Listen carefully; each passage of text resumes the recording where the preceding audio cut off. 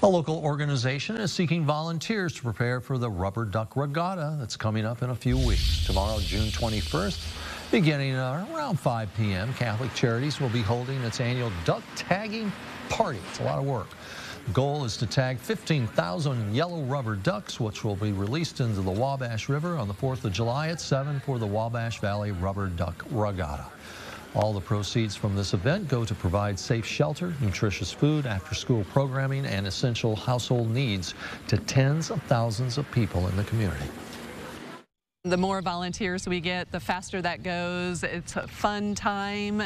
We're hoping on getting 2 to 3 dozen volunteers at a minimum there to make that process really go fast. And to just incentivize people coming and helping us out, we will have some food and refreshments there.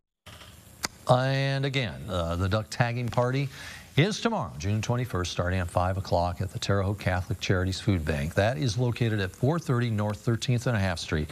And there's also still time to adopt ducks for the regatta if you haven't done so yet. And you want more information, just visit WabashValleyRubberDuckRegatta.com.